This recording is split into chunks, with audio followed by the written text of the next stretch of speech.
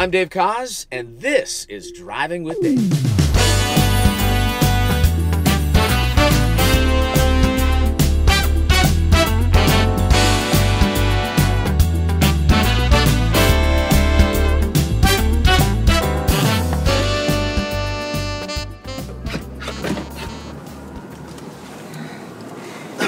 All right. Cool. You ready? Get my seatbelt on. Vincent Ingala. David Stephen. That's right. You like that? Do you know that it's David Stephen with a PH? No, I didn't. I would have said V. You learned something today. I did. And this is the first time I'm in a Tesla. Really? Yes. What are your thoughts? That's awesome. You should try and drive it. So yeah, bye-bye. Well, Vincent Ingala, if there's one person that I've heard from everybody about, like, why isn't Vincent on the show? Where's Vincent? And this is mostly from Rick Braun's daughter, Emma. Of course. So, you know, it's about time that you're on our show. Well, so thank you so much. there's a first time for everything, you know? Thank you for having me on. It is so, Great. it's exciting for me personally, because I feel like not just me, but I think we all feel like those of you who are watching that are fans of Vincent's, feel like we know you, and we've known you for a long time, and we've watched you grow up. Like, when was the actual first moment? When, like, for example, the first day that I met you was in Connecticut. It was one of our shows. I forget which tour it was. You're right. But you opened up the show, and I was like, I actually was mad at the promoter, because I said, why would you put another saxophone player? I play the saxophone. Why would you? It's like redundant. And he said, just wait and watch this kid. So I was with you. I would feel the same way, believe me, you know. And so I sat there on the side of the stage and watched your show, and I said, I actually thought about not going on, because I didn't want to. Well, you were at the hometown. You're from Connecticut. You had the hometown crowd, and you had them eating out of the palm of your hand. So what year was that, and how old were you? I was 16 years old. It was 2009, I think. And I still remember that night very vividly. It was a very, very special night. Yeah. And you were actually doing your Christmas tour. Oh, was it Christmas? That's right. I think it was like the first reunion of the original cast. Brenda Russell, David Benoit, Peter White, Rick, and yourself. And it was at the Palace Theater in Waterbury, Connecticut.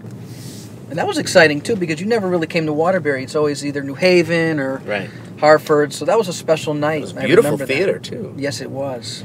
And your parents were there, and you're practically, I think there were actually no Dave Koz fans. The whole place was Vincent Ingala fans. I don't know about that. We had to fight for our for any that. attention that night.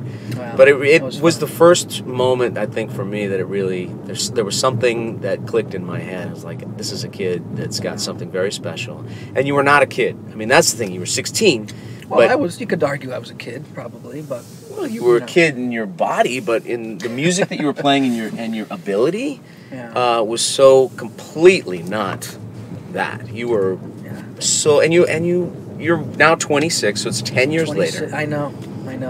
That's what's scary. That's what's scary. So what do you think... How could you encapsulate the last 10 years for us? Well... You know, I think so much has happened in a short amount of time, in retrospect, looking back on it. But I never dreamed that I'd see half these places that I've traveled to and met so many incredible people along the way. It's just, you know, it was really like a fairy tale for me. And the thing about it is, it was always about the music for me. So I never went into anything with any expectations whatsoever. And I think that's good, because I think when you go into something with too high of a expectation, sometimes there's, you know, you're just setting yourself up for disappointment, really. So I just always stayed true to what I wanted to do and the music I wanted to make, and just vicariously somehow things just kind of rolled out. But I think a lot of it is due to timing. For example, no doubt, your timing.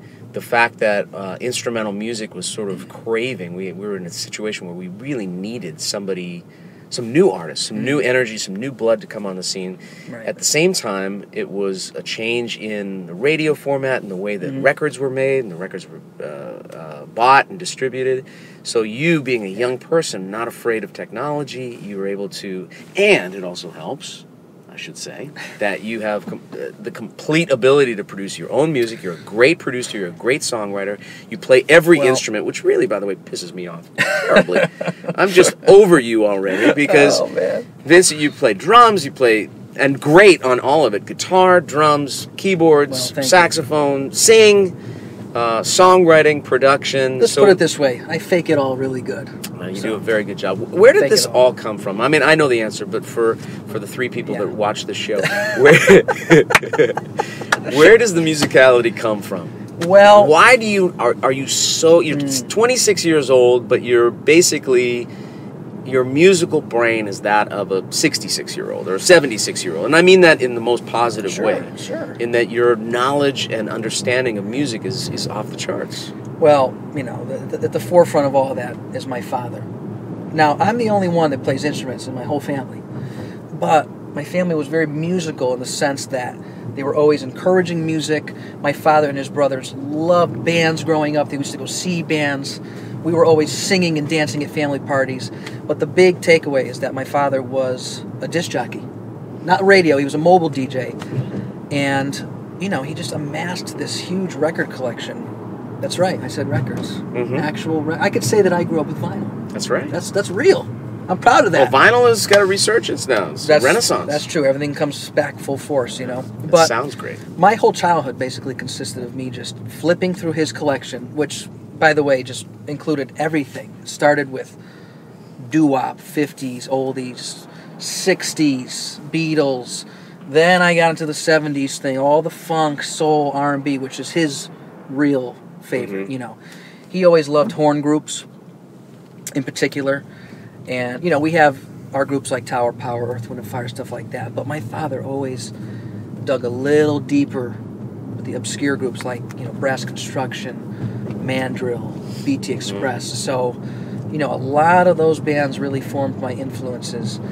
So it's one thing to be exposed to that music, and that's a very important thing, obviously, because your ears were, you know, they became big immediately, you know, as soon as you were able to start really listening and comprehending music. Everything, just like a sponge. But turning that, the appreciation and understanding music, turning that into your own musicality, like who was the first person, were you the first person to say, I want to play an instrument, and what was your first instrument? My first instrument was the drums, believe it or not. I got a drum set for Christmas. Age?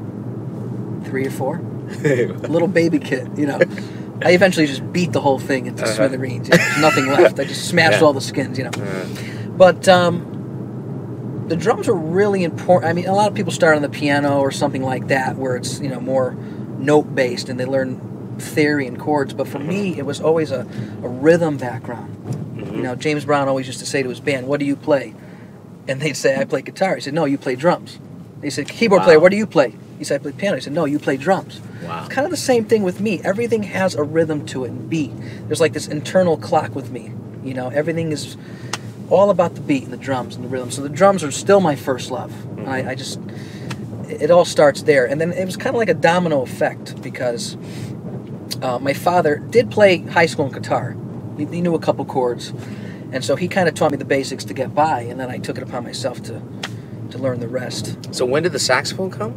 And why did the saxophone come? Well, it came last. I was in 5th grade. I joined the band, and we had to pick, you know, either like a woodwind or brass instrument. And at the time, believe it or not, I was really into Louis Prima at the time. And Sam Butera. I'm sorry. What? It's just funny. Like, how old were you at the time when you were 5th grade?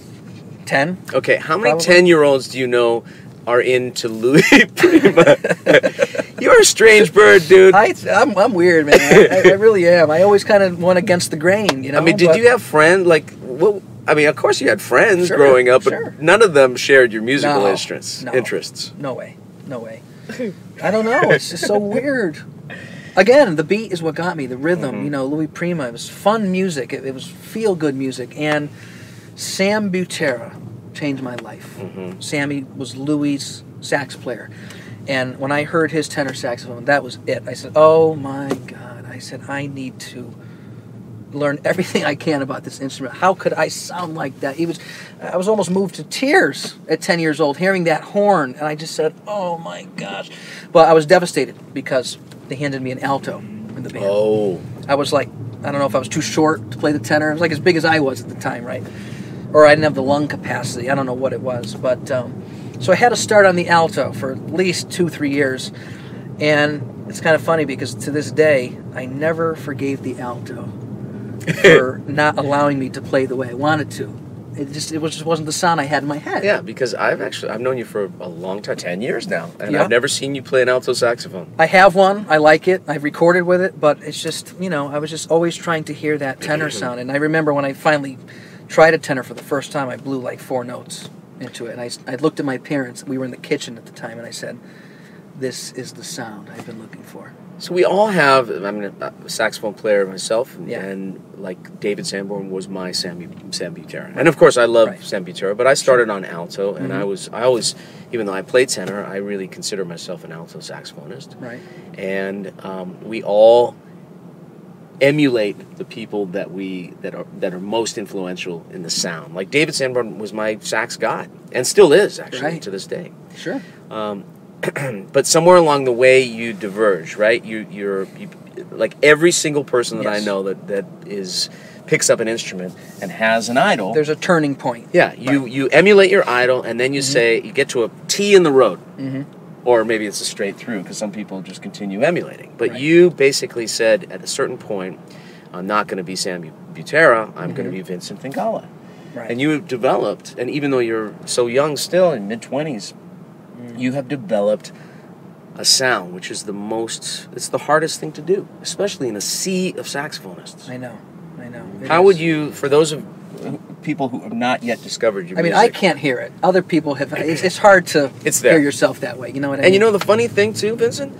As many years as we've been knowing each other, you've been coming on our cruises every year. Right. Every year. And then we have a joke, an internal joke about it's Vincent 1.0, Vincent 2.0. You've graduated at Vincent 3.0. Oh, every year it's another. What am I up to this year? 3.0? 3.0. 3.0. Wow. Every year, wow. You don't take just a step or two. You take these huge leaps, musical leaps. Thank you. And everything that I've given to you as sort of musical challenges, say, well, what about this and what about that? And you always say yes, and then you not only deliver, but you over-deliver. I mean, that's the thing that I would say most about you is that you have incredible musicality. There's no question about what you can do.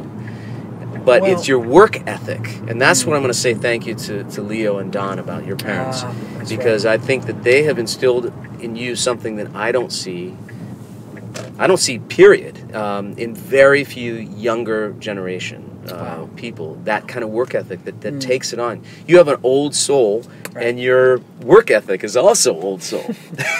Well, it starts with the family unit, as you know. And I owe everything to my parents because they never... And you're an only kid. I'm an only child. And they never once discouraged me from following my passion. They never forced anything upon me. All they did was just encourage me. They were there for every step of the way, literally. And, that's so important. It really is. I mean, where would we be without the family unit? And, of course, you were very close with your parents. Yeah. And they supported you. And my parents were both medical people. My dad was a doctor, my mom was a pharmacist, and yet all 3 kids went in the music business. Wow. And I would think, as Jewish parents, they would have a problem with that. Not only did they have no problem with it, they encouraged us to follow our dreams. Right. And I think that's the reason why the 3 of us became successful at our things, because instead of parents saying, "Ooh, you better have a plan B," right? That's fun and dandy, but you better start thinking about doing this now. Right. No. That wasn't the case. So I agree with you 100%. And the reason why it worked for us too is because they love music so much too. So we were kind of all in this together. You know what I mean? And they loved seeing the progress. Of us. We learned as we went along. It was who knows about the music business when you get into it? Nobody. Yeah. You just have to put your best step forward and make great music, which is what you do. That's it. Speaking of which, I did see that you brought a guitar. It's in the back seat. I did? Do you mind grabbing it? Will you play something for us? Do you want to do something? Well, what do you mean? Well, I've never played in a car before. Can you do something for us? Absolutely. Do you want to do it in the back seat? I'm going to have to. Okay. Wow, this is crazy. Yeah. Just make your way. Yeah. Let's try it. Well, this is a first. It just so happens Oops. What? Oh my! What? And I have a saxophone too. Did you plan this? No. Did you plan this? Okay, here's the real question: is how am I going to drive and play saxophone at the same time? I'm not going to do it. I'm going to park. We don't want the cops coming after us, do we? I'm parking. Okay. Oh my gosh! Wow. Tune her up. You tuned up? I'm going to tune to you.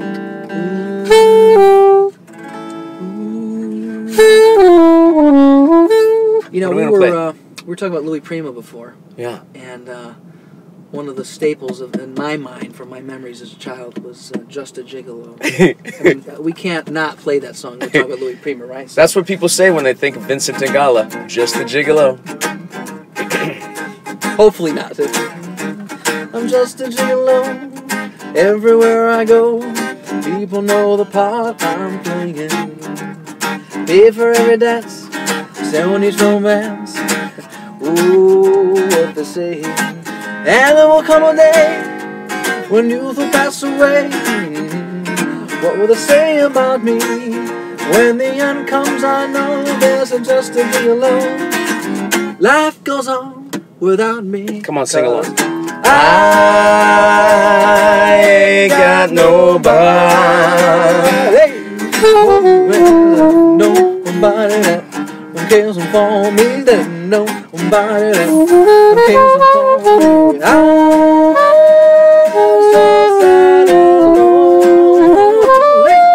so sad and lonely. Oh, some sweet mama, come take a chance with me. 'Cause I take it, Dave. Come on.